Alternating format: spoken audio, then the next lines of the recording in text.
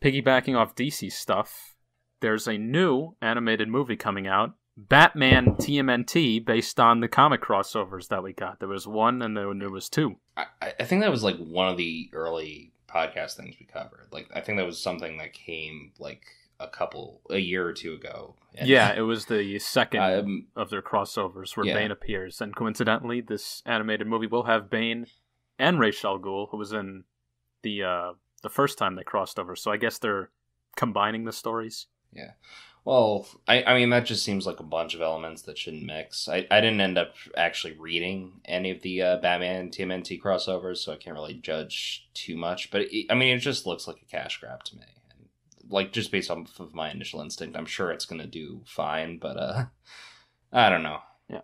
I'm not going to pay to see that, you know? Yeah. Well, I'll definitely pick it up, because with the animated movies, for a while, they've just been doing things I don't have that much interest in. Like, I think the last one they did was the Death and Return of Superman, or the Reign of the Superman. Right. Yeah, that looks pretty dull. Yeah, I watched the Death and Return, the first part, and I don't know, a lot of people were praising it, but it missed so many plot, I don't know if I say plot points, but it definitely just took the whole story and just blasted through it. Like, at the very end, when they rushed through a funeral of, for Superman, it's like, right at the end of it, it's just, he just flew out of the coffin. Oh my god, what's happening? And they have, like, very brief cameos from, what would be Superboy and Steel and, what's his name? Hank Henshaw, who becomes the cyborg Superman. So, I don't know. To me, it wasn't good. So I didn't bother with the Reign of Superman. But this thing, I will look into. It has a funny-looking aesthetic so far. We see Batman, he's in his Silver Age look. He has, like, the blue cape and the target symbol. Batgirl has a redesign, and then it's Damian Wayne Robin. And then looks like 2D versions of the 2012 Ninja Turtles, the 3D animated ones. This looks like if you drew those, but in 2D. So there's all these weird visual styles going on. Yeah. But I think it could be decent, because it's a crossover. When has that happened before? What if we had an intercompany crossover as a cartoon? Well, that's a good question. I can't really think of any. Nor can I. Yeah, nothing off the top of my head, at least.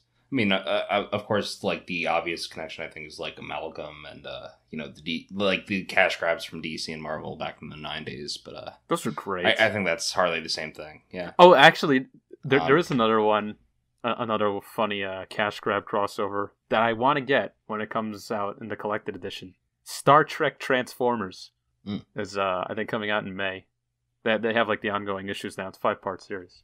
Yeah, I mean, I guess I could see that if they really wanted to dive into the whole Transformers or Aliens, that whole storyline. Yeah, they've had Star Trek Green Lantern, TMNT Ghostbusters, you name it.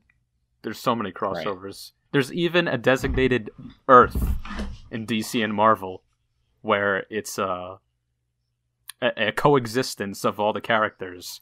Like, this is apparently where the original Superman, Spider-Man crossover happened, Batman, Daredevils, Spider-Man, Batman, Punisher, and Avengers Transformers. So you got Justice Leaguing things, avenging things, and transforming things all in one place. Neat. Neat indeed.